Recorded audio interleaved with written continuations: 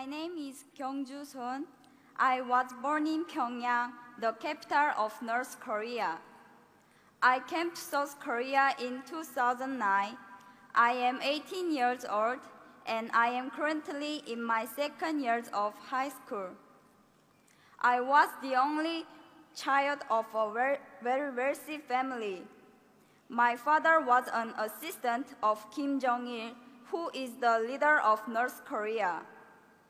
When I was only 6 years old, my family was politically persecuted by the North Korean government. So we escaped to China. That was in 1998.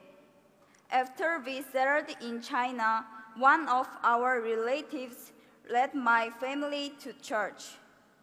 There my parents came to know the amazing grace and love of God.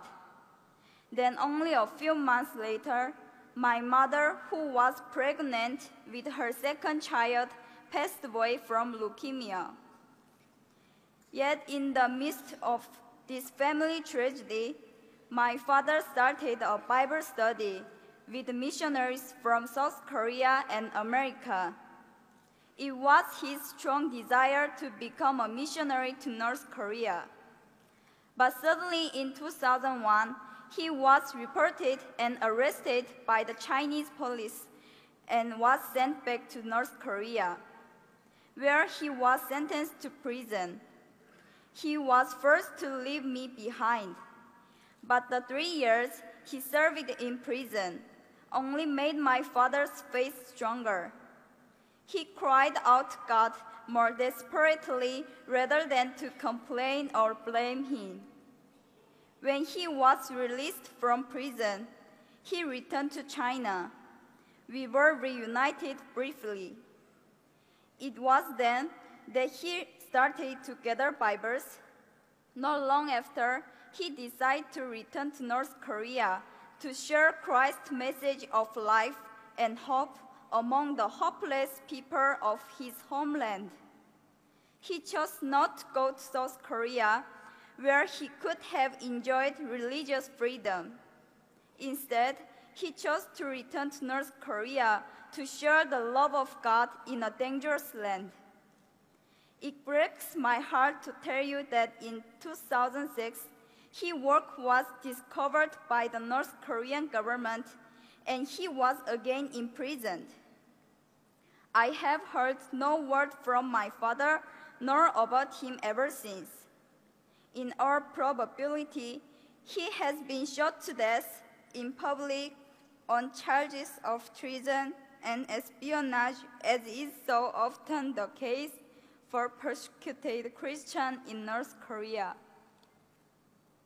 When my father was arrested the first time in 2001 and was forced to leave me and return to North Korea, I was not yet a Christian. That's when I was adopted by a young Chinese pastor's family. They showed me great love and care. Through them, God protected me. But the pastor and his wife had to go to America in 2007. Shortly after that, I was given the opportunity to go to South Korea. It was while I was still in China, staying at the Korean consulate in Beijing, waiting to come to South Korea. Late one night, I saw Jesus in a dream. He had tears in his eyes. He walked towards me and said, "Kyungju, how much longer are you going to keep me waiting? Walk with me. Yes, you lost your earthly father, but I am your heavenly Father, and whatever has happened to you was because I love you." After I woke up from the dream, I kneeled and prayed to God for the first time.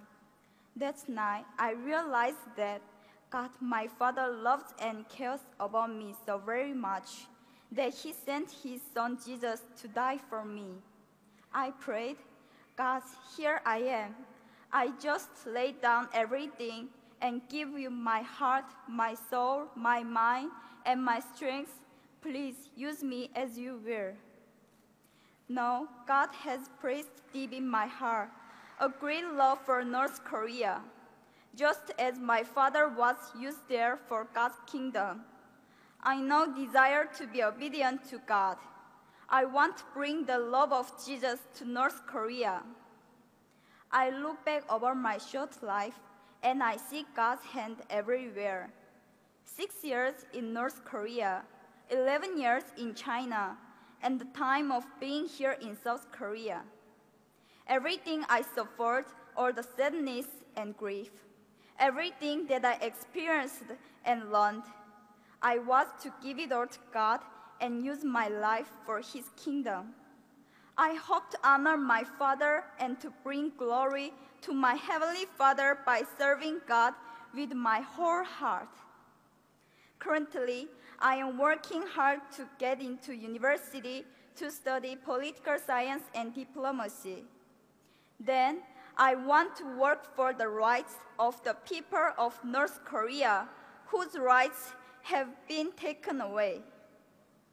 I believe God's heart cries out for the lost people of North Korea. I humbly ask you, my brothers and sisters here in this place, to have the same heart of God.